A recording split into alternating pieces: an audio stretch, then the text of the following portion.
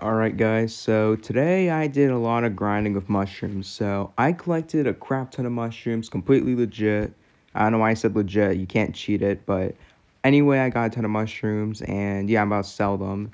So I wonder how much I'll get. I'm hoping I can get like at least like 20k or something because I did spend a while getting them, but we'll see.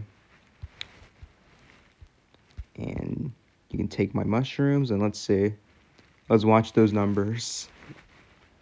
Holy crap. Look at those numbers. They don't stop. Dang. Okay, yeah, this is way more than I thought it was. Well, let's see it keep going though. We see it keep going. We got that. We got that.